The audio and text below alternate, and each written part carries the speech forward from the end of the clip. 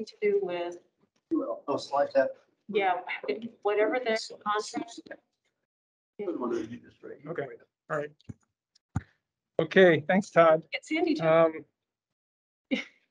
For those of you who don't know me, I'm Yoji Shimizu. I'm a longtime volunteer with FRC. Do a lot of work as master of ceremonies at different regional events. I'm also part of the FIRST in the Upper Midwest Board of Directors, and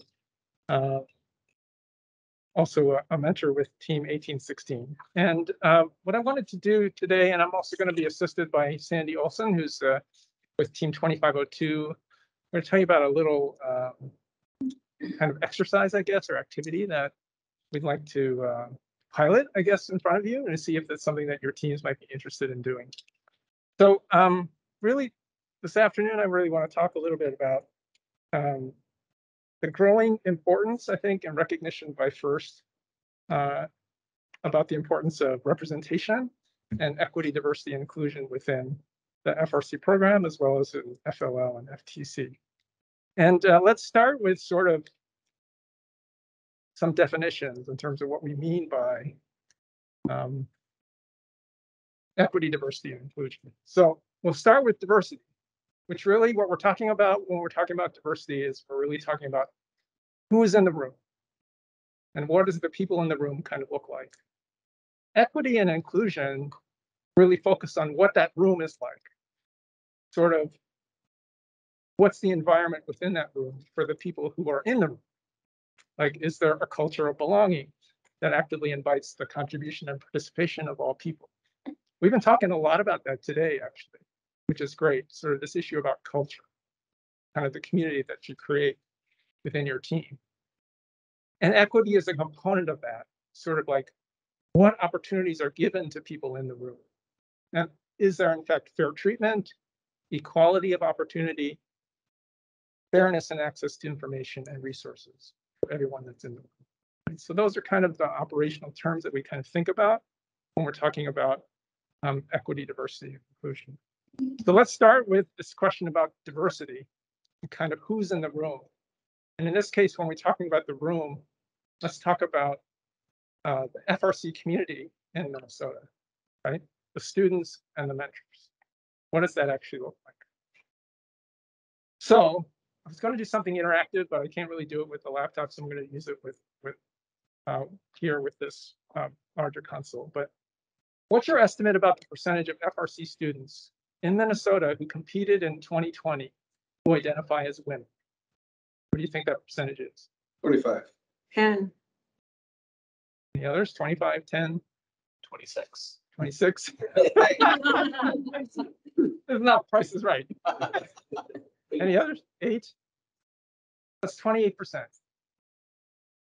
So right around 27, 28% terms. And this is based on, registrations that are happening in FRC. So you can clearly tell there's underrepresentation of girls and women in FRC. What about mentors? What do you think the percentage is? Mentors? Yeah. Mentors who identify as women. 6%. 5%. 6, 5, 20. It's actually right about the same, 27%. Right? So so clearly when it comes to gender, there's underrepresentation, and we know this is true in STEM in general, right? That's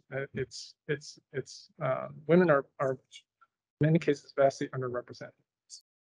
When we think about race and ethnicity, we all know that the population in Minnesota is really diversifying very rapidly, and it's happening at the younger age levels, right? So the students in FRC, it's a completely different community that they're interacting with and working with than for those of us who are 50, 60, 40, whatever years old, right? It's a huge demographic shift that's happening in our state. And when you look at the FRC universe in Minnesota, right, Asian representation is reasonably close to the 11th grade population in Minnesota. But when we look at Hispanics and we look at African Americans and Native Americans, those are underrepresented in the FRC community when compared to the 11th grade population in the state of Minnesota. And unfortunately, when we look at the demographics for mentors, it's actually worse. So there is dramatic underrepresentation of Asians, Hispanics, African Americans, Native Americans in the mentor population of the state. So again, this question about, do our students see individuals who look like they do in these very important roles like mentors? If you're from certain demographic groups, the answer, unfortunately, is probably not, probably no. So that's kind of what our universe within FRC looks like in terms of diversity. Now, over the past year, I would say FIRST has really been prioritizing initiatives, resources for students who are underrepresented, underserved, and vulnerable. This is their definition, essentially, of diversity. So you can see it's both not only racial, ethnic diversity, it's gender, economic status, LGBTQ youth, education status, those living in rural and urban areas, and so on and so forth, right? So when you think about diversity, or when you're thinking about resources that might be available to you as a team that are coming from sponsors, coming from FIRST itself, this is kind of what they're referring to when they're referring to diversity. So there are a couple, I think, of key questions that we think about, I think, in terms of the importance of this with regard to FRC. So one key question is, everything is kind of local. Even the data that I show you in the state, there are some dramatic differences when you drill down into local level. So for example, there's a part of the state of Minnesota where there's essentially equivalent participation of girls and boys in FRC in 2020. And that was Roseau County. So you can tell that it can be quite different at the local level. So the key question is really kind of, do the students on your team, do the mentors on your team reflect the diversity in the school or community that they represent? So when you look at your team, does it look like your high school? Does it look like your school? Or are there certain segments of the student population that are not in the room? And is that important? That's the other big question, if that's not true.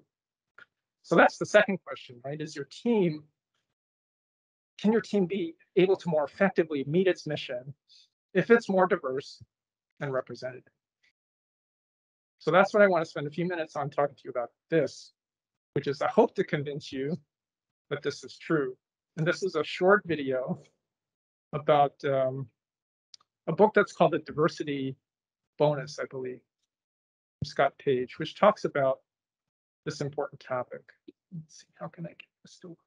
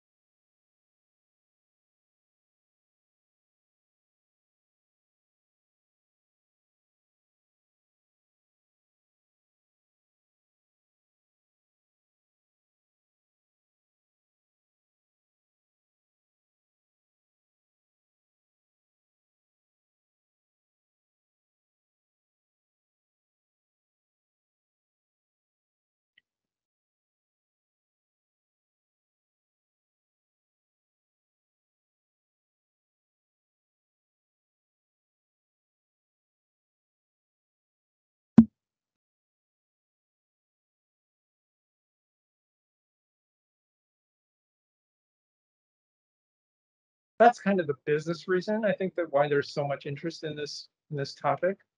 If you think about that table that's kind of sketched out, think about your kickoff meetings and your brainstorming sessions, right? How many ideas are being thrown out about how you're going to build that robot? How many of those ideas are going to be similar because the background of the students in the room are similar? And would there be value in having a student from a slightly different background who is contributing ideas to that build process? That's the idea. That's really essentially the idea. But when you bring those individuals together that come from those different backgrounds, there's a subset of ideas coming from one person and a different subset of ideas coming from another person. You combine them together in the same room. Could you end up with a 1 + 1 = 3 situation, which is even better? Right? That's really the component. So what's missing? What's missing from your team that could provide this value and could make your robot better, maybe make your competition season better, maybe make your outreach better, maybe make everything that you're kind of focusing on, make your culture better because of that. That's really kind of the question.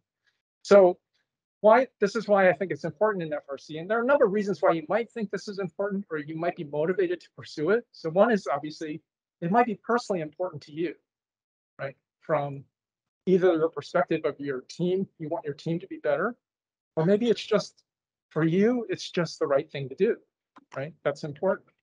The other is it may be important to your team. Your students are in I will tell you that I think our students on our team are in a completely different place than our adult entry zone with regard to this question and this topic. And it's really important to most of them. So you may not know that, but it's probably important to your team.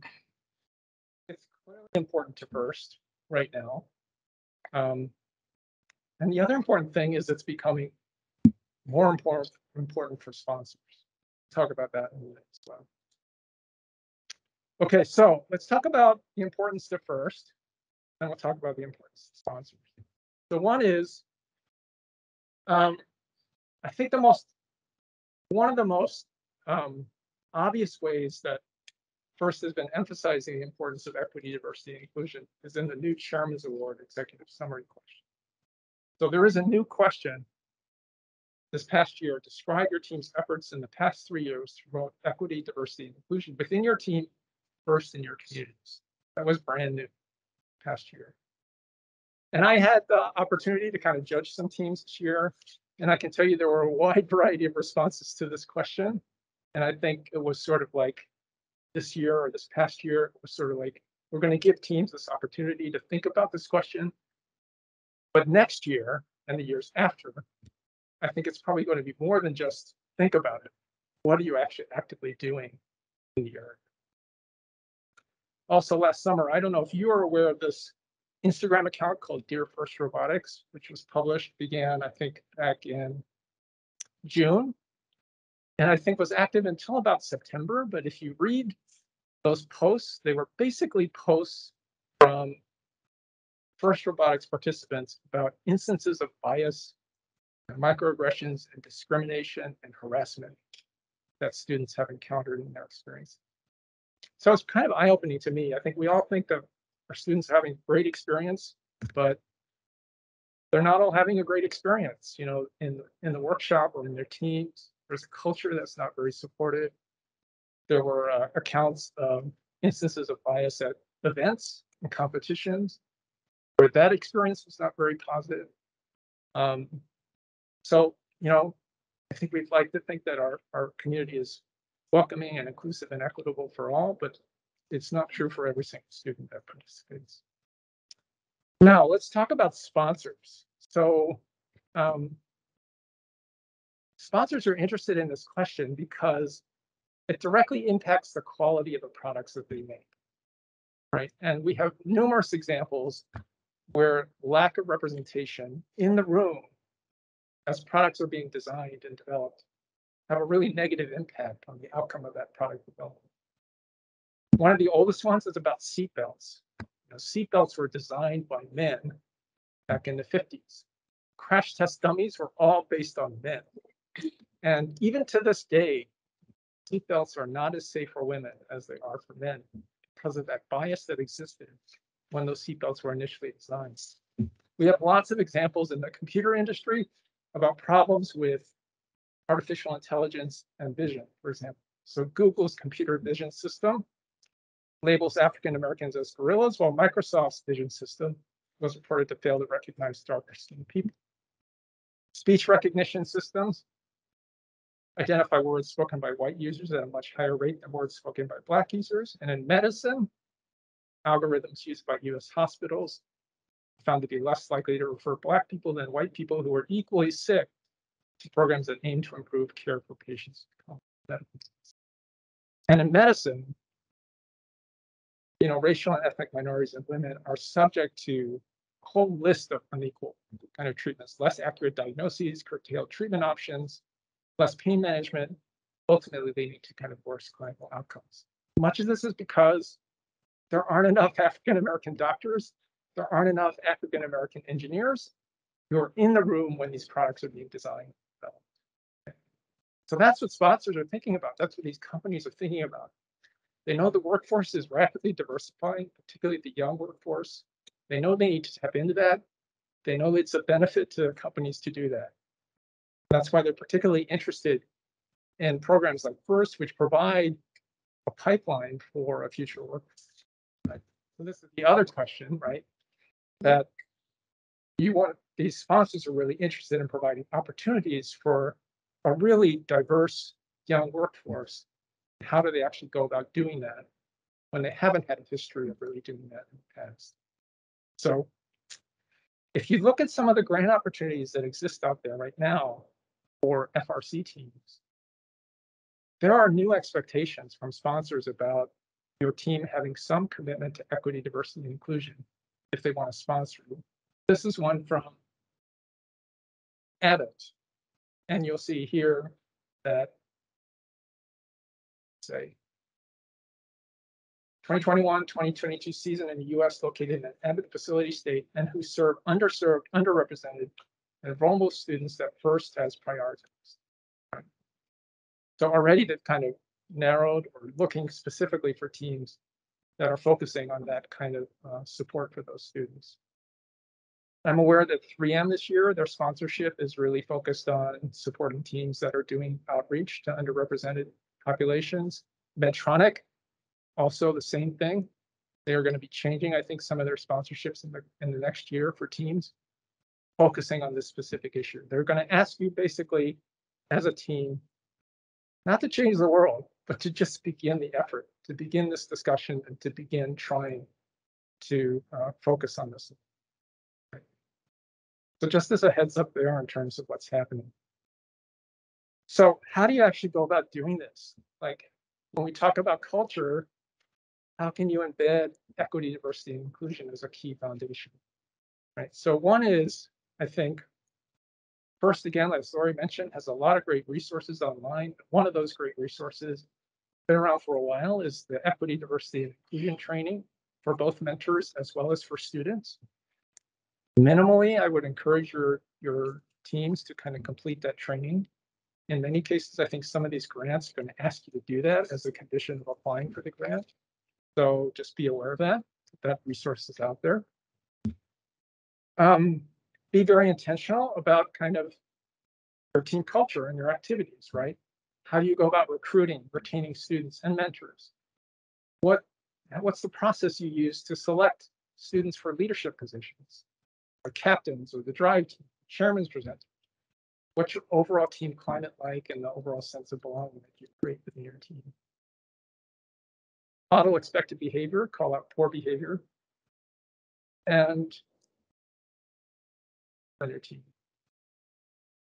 And I can tell you that, I do a lot of this work at the university, and these are can be really uncomfortable conversations, really difficult ones, but they need to happen. And I think actually your students are probably ready to have these discussions. I'm sure they have it in school. And they're ready for this, I think. Again, for the other kind of key message here is don't underestimate what your students are capable of doing. And I think they are capable of kind of working on this issue and talking about it. So Sandy and I want to kind of present to you one way in which you might begin to think about doing this. And this is stolen completely from colleagues of mine at the university. So this is from the University of Minnesota College of Science and Engineering Diversity and Inclusivity Alliance. And it's something that I'm going to call here an FRC ED&I moment. And the way the College of Science and Engineering came about this is they apparently have what are called safety moments in their meetings, where, and you can relate to this as well. There's a huge safety component to FRC, but apparently at some of their meetings, for example, this is where the chemistry department is located at the U. And there's a lot of safety considerations for chemistry. They're doing all these wild reactions in these hoods. And if you hear about fires in buildings, they mostly come from chemistry experiments that don't work well. So they have these moments where it's just a couple of minutes at the start of a minute, where it's the start of a meeting, where they talk about some aspect of safety. Right? So the idea here is actually to spend a couple of minutes at a meeting to talk about some aspect of equity, diversity, and inclusion. The way this is working at this CSE is it's a 1 to 2 minute short presentation, an activity of teaching or intervention at the beginning of a professional or social event centered on equity, diversity, and inclusion. And the idea here is to really normalize these conversations to help promote a culture, again, of acceptance, supporting belonging, respect, and awareness, cultivating a receptive environment for difficult conversations, and to provide an opportunity to kind of reflect and learn. And it's really not meant to cause emotional trauma. And there are all kinds of things you can talk about here. Be sharing current ED&I news, introducing a concept or a historical event or practice, just creating some space for personal reflection, or practicing change and allyship. And at CSE anyway, everybody gets to do this or can volunteer to do it. And basically what you do is you pick a topic, you put together a PowerPoint slide, and just present your moment. No discussion, actually, it's just a chance for reflection. So just a couple of minutes at the beginning of the meeting. You can share your level of familiarity. A lot of people are going to be really comfortable with presenting topics like this. Other people are going to be like, I'm still on this journey, I'm still learning. This is what I've learned, and this is what I'd like to present. All right, so Sandy and I are going to give you 4 or 5 different examples of these moments. So I'm going to start. And again, this is actually presented to me at work last year. This is about the importance of inclusive language.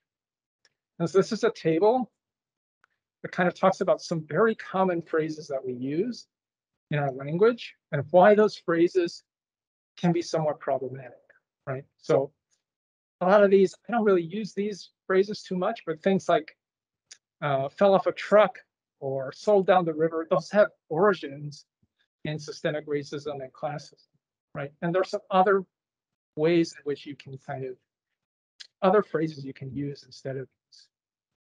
As a master of ceremonies, I often do things like saying, ladies and gentlemen, or things like that.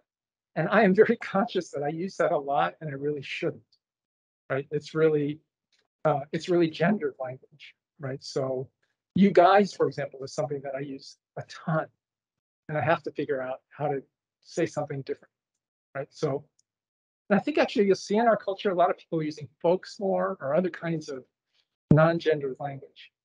And then this part down here is really difficult for me. So, you know, I'm so used to saying, well, that's insane, or that's retarded, or lame. Those are really can be hurtful because they are, it's from kind of ableist language, right? So again, I can look at this table and kind of think carefully about how do I use my language, both in public as well as in personal settings, and how do I need to think about that more carefully when I talk to you. All right, Sandy, you want to start?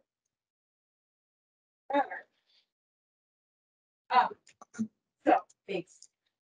So I was super excited when I heard about this because in terms of I love the concepts and stuff, but trying to put stuff into action has always been my trouble. I go to these things and I'm like, okay, how do we do this on my team?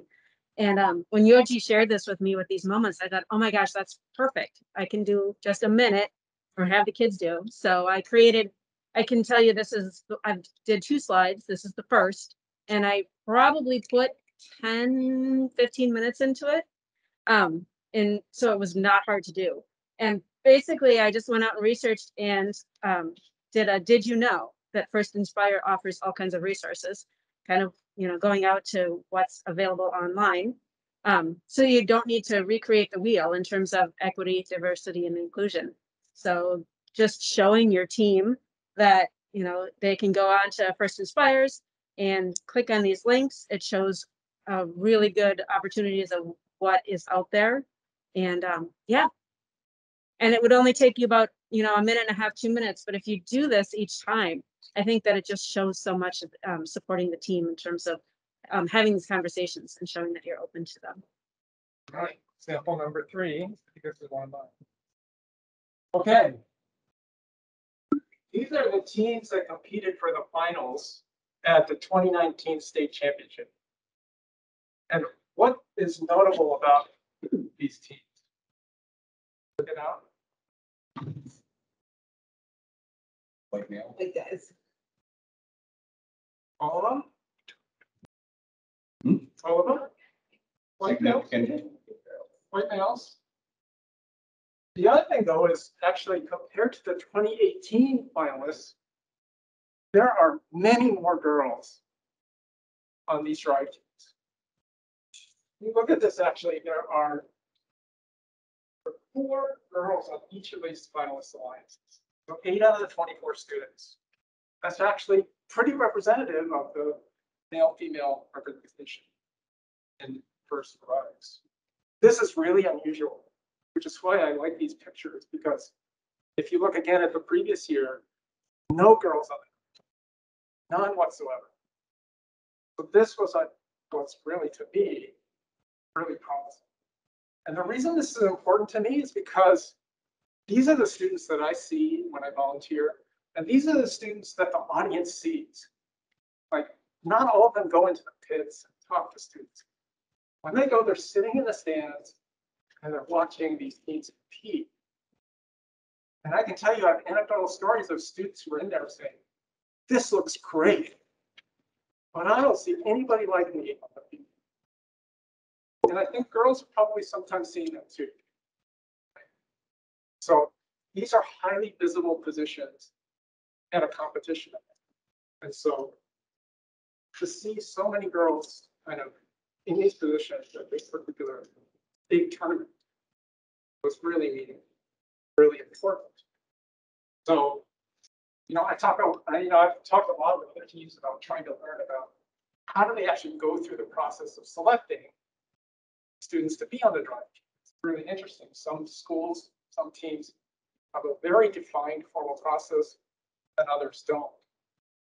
And so some teams are thinking very carefully about this. Again, this issue of equity, provide fairness and access to opportunity is part of that process, right? So that's another. And I can guarantee you there's probably some girl somewhere who's sitting in the stands at this tournament saying, I can do that. I want to do it. And I know I can do it. Right? You have no idea who that person is, but there was probably at least a couple of girls in that audience who thought, I can do that because I see these. All right. All right, this one was, this I actually took from the presentation that Yoji said, so it's from CSE. And one of the things I did point out was making sure that you use references. So I adapted that. They talked about using social media and seeing things in social media.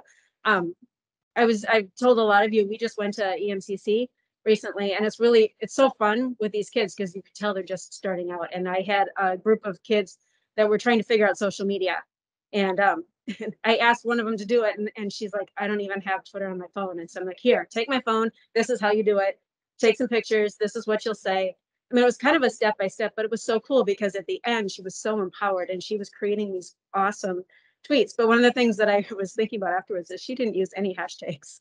So I'm like, oh, another opportunity for us. But some of the hashtags to look at and follow, if you do a little bit, and maybe some of you are better at social media. I'm not a huge social media person, but being able to use some of those Black in STEM, First Like a Girl, diversity in STEM, to get your tweets out there, and then to be able to look at what other people are doing, to be able to, kind of learn more, and have your teammates see others in action. I think is really a great opportunity.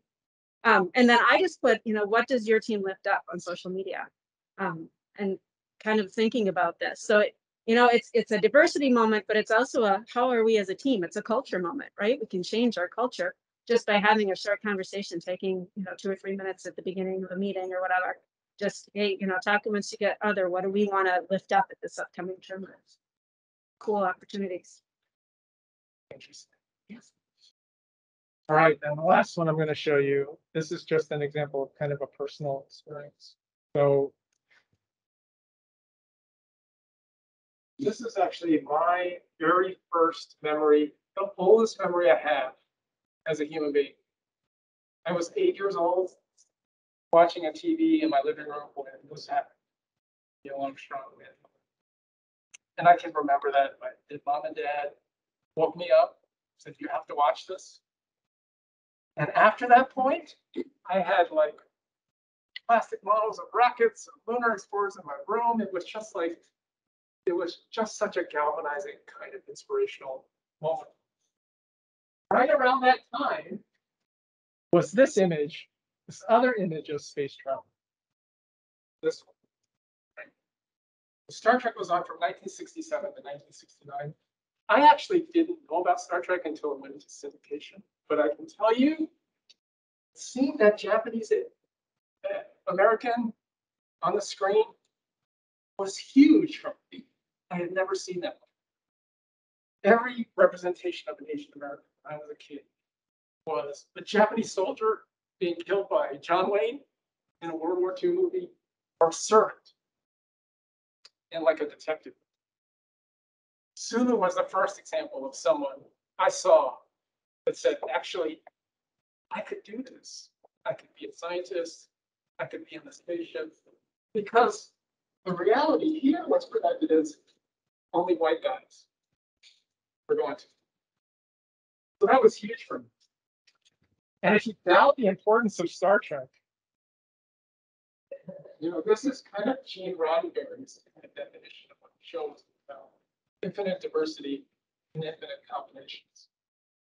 When Michelle Nichols, who played Lieutenant Uhura, was actually thinking of leaving the show after the first year, and she was told by Martin Luther King Jr. of all people, do not leave the show, because this is the only show I'll let my kids watch, because you are on screen the way we want to be seen by other people. And Michelle Nichols went on to actually change the NASA space program. She ended up recruiting for NASA and diversifying their astronaut workforce. So Mae Jemison, who I think we've heard about through FIRST Robotics, was inspired completely by Michelle Nichols. So, this is again an example of sort of why representation is really. And again, you have seen, I think, in outreach events, kind of way young kids kind of look up to their students when they do an outreach event, right? That's the inspiration. That's exactly what so I think these are really easy kind of things to do, very quick. It just will get your students and your mentors to kind of think about these topics. So I'd encourage you to give it a try and see what you think to move forward. Now, finally, let me tell you about some resources that I want you to get. So first, in the upper Midwest, let's create this grant program called D5O Fund. That's Sandy's invention right there. First, equity inclusion. I'm not sure you sold that really well. First in the upper Midwest. Oh. Yeah. I really want to encourage everybody to take a look at this. And I know I'm going to speak for Toby as one of the teams. I have a hard time thinking through why I would even do this, like it was really funny. I was talking about diversity to my captains, and I'm sitting there as the only white female in the room. Because my captains are so diversified. I'm like, this feels wrong to me. But it was really good to operationalize, as I said, and hear about a different team. Toby's team, No Mythic, actually got the grant last year and used it to have people come in and talk to their team about their culture and about how to make their culture more inclusive and basically how to welcome other students. And I was like, okay, even my diverse students need to know how to welcome students, right? We all need to know how to be a welcoming environment.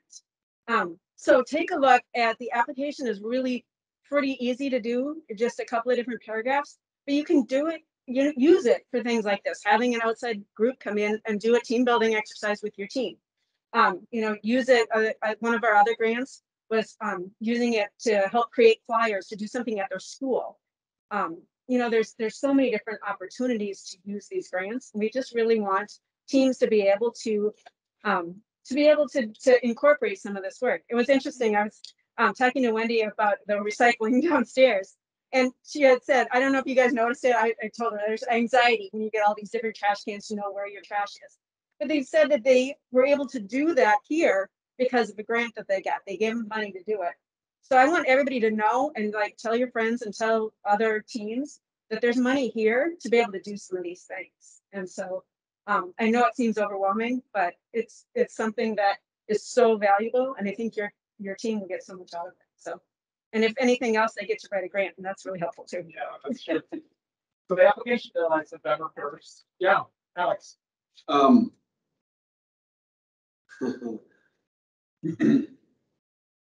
How do we get out of the starting gate without tripping on our own shoes?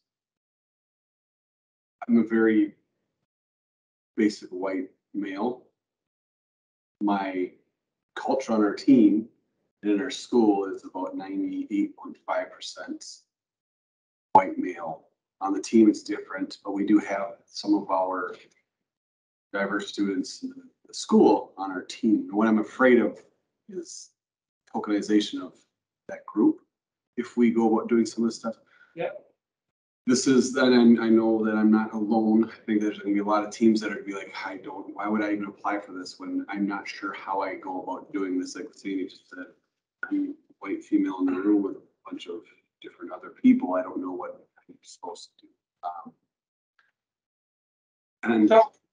So think about kind of in your SWOT analysis, right? For example, if there's a place in your SWOT analysis where you're identifying a weakness or a threat that has some aspect of representation associated with it, and it doesn't have to be racial and ethnic representation. It can be gender. It can be IEPs, IEP status, for example, for students, or Can I give an example of rewatch that? status. Yeah, absolutely, please. When I took over my team 4 years ago, maybe it was 3, there was this unspoken rule of the team that if you showed up with less than a C in any class, that you would be escorted out of the room and sent home or somewhere else to deal with that.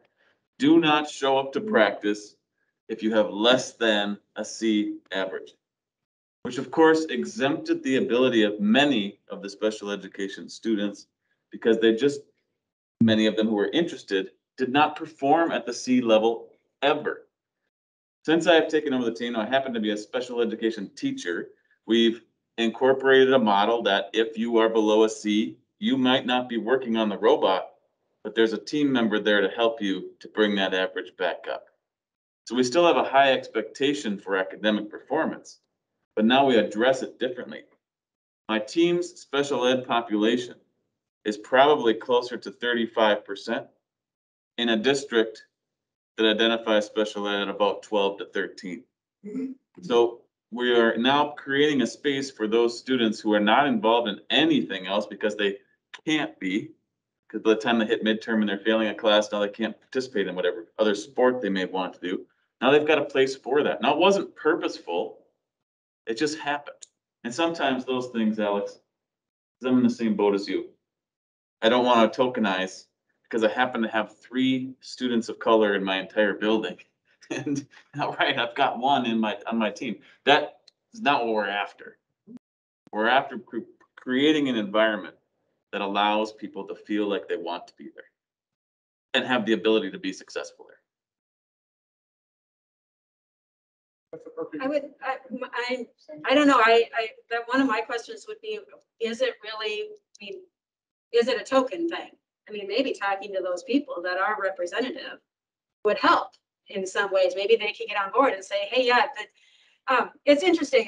I just was talking with, I've been doing a lot of this recently, but I went to a family reunion and I was talking to my cousin who is a lesbian, and we're talking about all these things.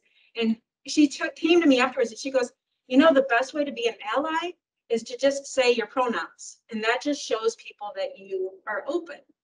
So my thought is that even having the conversation maybe is a way to start, you know, how are we open on our team? And is this something that we value? I mean, just having those beginning conversations is probably going to show people, I don't think that they would be tokenized, hopefully. They don't feel like that if it's coming from a place of we want to do better. You know, we want more people included.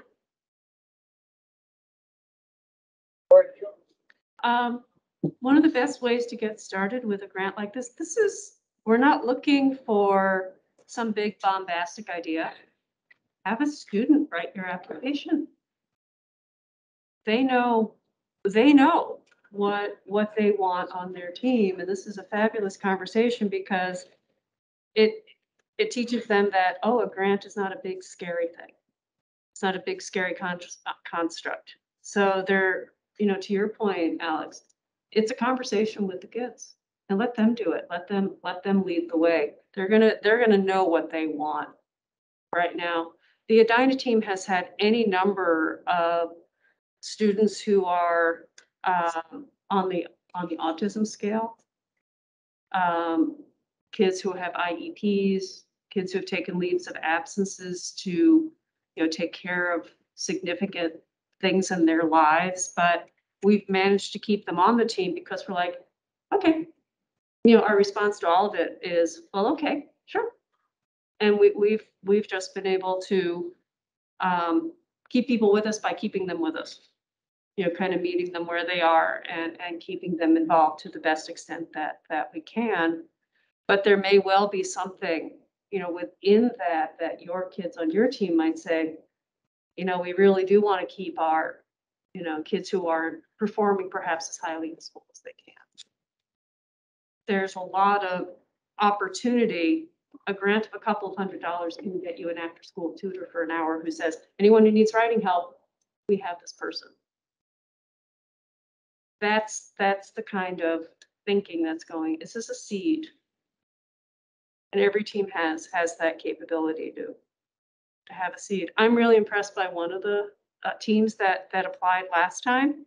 They wanted seed funding to increase their LGBTQIA offerings. And they built out a website, and I believe there's some in-school component to it now. Yeah, they built so that's the errors. They have a website component, but they built a resource center in the library, and they used that money to basically build out that resource center. That grant was written by a student. That was a student. I don't detect any kind of mentor involvement other than kind of looking at it and saying this looks good. But if the content was a student, written by a student, really student driven. And if you look at their website, they've got a really nice website. And there's apparently a resource in play. So, yeah, as Sandy mentioned, they basically use the money to basically ask a consultant to come in, basically work with them, do some training. They really wanted to kind of do this culture analysis. They wanted to really figure out kind of what is our team like, and figure out what the team culture is and what they needed to work on before they went ahead with their efforts to kind of recruit students from different populations. Right. So, and that I think that's also kind of working well. And then this team in North Dakota, they just wanted some resources to do more outreach. They just wanted to figure out how can we reach more students in their schools. Right. So, again, you know, it's $1,000 to encourage you to kind of think about it. Involved, but there's another resources you. The other ones I want to just quickly mention is, you know, Well, Sandy and I are on the Diversity and Inclusion Committee, which basically puts together this new grant program. We're always looking for new committee members if you're interested in this topic and this, moving this forward. We'd encourage you to kind of get involved, and it's a very, very short application process. It's both students and mentors. So we've had a couple of students on the committee. They've been fantastic. And so it's available to students as well as mentors. Talk about the FIRST resources. Other FRC teams are obviously places you can turn to. And their school, of course, is another place. I know students are receiving this kind of, I don't know if you call it training, but I think there's lots of discussions going on about these topics within schools and with students. And then there's support organizations like LGBTQ plus at FIRST and First Ladies, other ones that you can also. And then finally, I'm going to end with sort of this going back to culture, which is kind of what we kind of started with. And I just, Alex kind of mentioned this earlier. I've had the opportunity, and I will say it's really kind of honor and privilege to work with a lot of different teams and helping them sort of facilitate activities to focus on identifying what their core values. And we've been doing this, I think, since 2017, I think it is. So if you go to the Minnesota First Upper Midwest website, there's some information about these core values workshops. You can do it on your own. Happy to kind of give you those resources. If you want me or some members of 1860 to come join you with a facilitated session, I'm happy to do that as well. It's about an hour and a half to 2 hours to do it. And then there's a lot of additional work that happens after the workshop. So this workshop will basically help your team kind of figure out what are your team's core values. And then there's a lot of subsequent work that will be done by the team to kind of operationalize that, to further define those values and figure out how to make them work. So these are examples of pictures that we've done of these workshops. I put this one here because we also can do it virtually, and that's also possible. And these Minnesota and outside Minnesota that we have, so we work with a lot of them. And we travel. So if you want something done in person, we're happy to do that. We've gone as far away as Illinois to do it. On some virtual things with it in Pennsylvania. But we're happy. So I think from our perspective, in terms of the first team that we did this with, which was 1816, it has been a very important component of establishing what our team is all about, the culture that we have, and trying to make sure that we kind of are consistent with our core values. So that's another research that's good. So here's my contact information. I'm happy to answer any information for you, and you guys will open up questions, discussion. Tom, how are we doing for time? Okay. Yep, we're just transitioning towards the end, which is open discussion anyway. Me and Alex were with on call with Medtronics about jumpstart events, and we spent majority of our time talking about this because Medtronic is looking for on their quote, their grants that you mentioned, Yoji. But what they want is see what you guys are going to put in place. So you're taking steps to open